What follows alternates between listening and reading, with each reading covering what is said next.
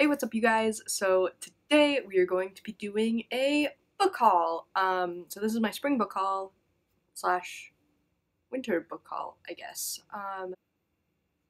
Also, if the lighting is different today, I'm a college student. I live in the dorms. I can't afford like the really nice like big lights. So I rely on the weather, and if you know Michigan, you know that there's never any sun here. So it's cloudy today, so if the lighting is a little bit darker than normal, blame Michigan. These are pretty much all the books I got like before my spring break. So yeah, without any further ado, let's get into it. So the first book we have is Love, Hate, and Other Filters by Samira Ahmed. I am currently reading this book. I'm about halfway through. I will save my thoughts on what I've read so far for my reading vlog, but this is an Own Voices novel about a Muslim Indian American teenager who is dealing with her parents' expectations versus what she wants. And what she wants is to be a filmmaker and to go away to college to NYU, and what her parents want is for her to stay close to home and marry a nice Muslim Indian teenage boy. So far it's pretty good. I mean, like I said, like I'm gonna save my thoughts for the reading vlog, so if you're interested in what I thought about this novel, definitely check that out. The next book we have is Vessel by Sarah Beth Durst. I'll admit, I don't know a ton about this book. I kind of picked it up on a whim. Book Outlet got me when they had their sale, but I saw the author and I really love her. I really love her book Ice, which is a East of the Sun, West of the Moon retelling, and so I really wanted to pick this up and read some of her other stuff. So, from what I understand, this is a book about a girl who is supposed to be the embodiment of a goddess, but she is not. The goddess is missing, and so it's her just kind of like dealing with that, and I think she has to like go on an adventure to try and like find the goddess, and I don't know, it sounded interesting and I really love the author, so I thought I'd give it a shot. Next we have The Valiant by Leslie Livingston. This is a book whose sequel has been all over BookTube recently. The sequel just came out, and this is about female Vikings. I've heard really good things about it. The cover art for the sequel looks amazing, so I'm really excited to get to this one. Next we have Library of Fates by Aditi Khorana. If I say any of these names wrong, I'm really sorry. I don't know how to pronounce names. I'm really terrible at pronouncing names. But this is a book based on Indian folklore, I think. It's a fantasy novel. I've been really into Indian folklore lately. I've read a lot. I've read Roshani Chokshi lately, and I really love her books. And so I wanted to kind of delve more into the world of Indian and Hindu folklore, and so I thought I'd give this one a shot. Next, it's a book that I love, Children of Blood and Bone by Tomi Adeyemi. This is a West African-inspired fantasy novel. I have read this. I have a vlog all about it. I adored this book. It's fantastic. I marked it all up. I tabbed so many things in it. It's such an important read, I think. So if you're hesitant about the hype, definitely just give it a shot, because the hype says one thing, but this book is so much more powerful than the hype that it's getting. It's so necessary and so wonderful, especially at this time. Next, we have Wind Witch by Susan Dennard. I have also already read this book. This is the sequel to Truth Witch. No spoilers, so I guess I'll just give the synopsis for Truth Witch. So Truth Witch is about two girls who they're witches. One is a truth witch, so she can determine truth and lies, and the other is a thread witch, who can see the threads and how people are connected. It's kind of all about them going on an adventure, and then you get like elements of politics and kingdoms, and it's a really fun series. I read them super quickly. I really enjoyed them. Yeah. Next, we have A Court of Wings and Ruin by Sarah J. Maas. I have also already read this one. This is the last book in her Court of Thorns and Roses trilogy. It was a solid sequel, or it was a solid conclusion, I would say.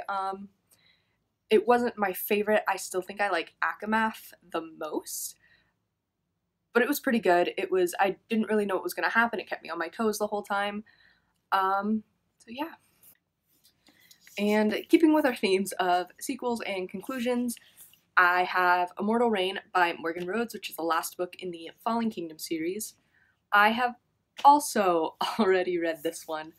I started reading this series, I think, in like 2015, and so I was a lot younger. I was 16 or 17, and I really enjoyed them then, and then I kind of took a break, but I think this series is a lot of fun.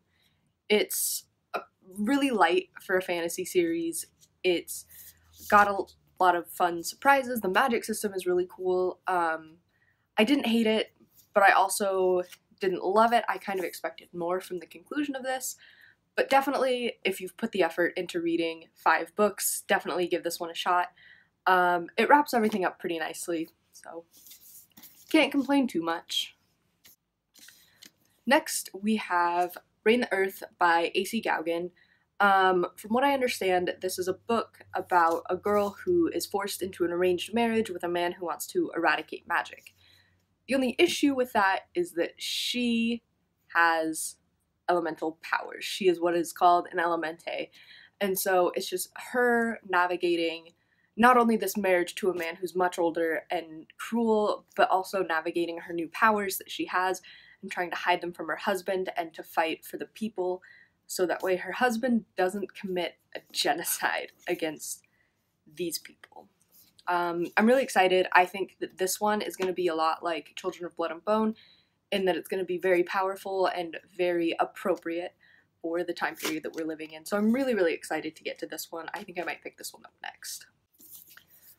Next we have An Enchantment of Ravens by, who's it by? By Margaret Rogerson.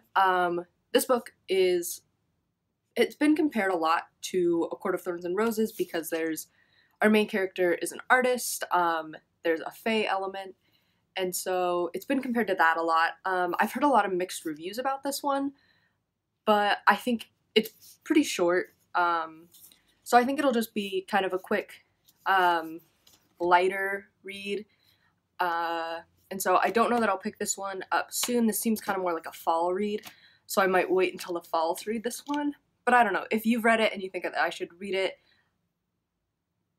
let me know down below. And kind of a change of pace, but next we have Born a Crime by Trevor Noah.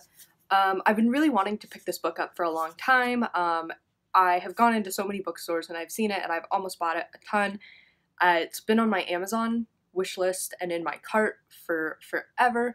And then I went home over spring break and I went to my local bookstore and I saw this copy, which was signed.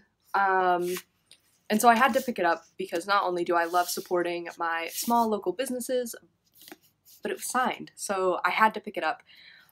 This is Trevor Noah's autobiography. I've heard incredible things about it. I've heard that it's so funny. He actually came to my campus in November and spoke, and he was just so inspiring. It was amazing. It was incredible to get to see him. And so I'm really, really excited to see how his personality and his humor transfer into literature. And last but not least, we have I don't know whether to call it a graphic novel or like a comic book compilation, but we have Scales and Scoundrels, Volume 1, Into the Dragon's Maw, which it's by Gerner, Gallad, and Powell. I have the first couple issues. I bought these when they were originally comics, and I had the first couple issues, and then it got released into this nice, like, bind-up paperback edition. And so I had to pick it up. I really enjoyed the comics that I've read. I actually have them right here. So I have the first 3 comics here. I really enjoyed them. They're really fun. It's about a girl who is a dragon and they go on an adventure, and it reminds me a lot of Nimona by Noelle Stevenson. The artwork is astounding. There's so many amazing colors and just the illustrations and the story. It's just, I'm really, really excited to dive back into this world and to have them all in a nice singular format for me. So yeah. So that is going to be it for today. Thank you so much for watching. If you enjoyed, definitely click that thumbs up. And if you want to see more, definitely subscribe. I upload videos every Tuesday and Friday with bonus videos when I feel like it. So yeah. If you want to follow me on social media, all of that is linked down in this description below. That is it for today. Bye! Did you think that I would let you crawl right back into my bedroom after everything we've been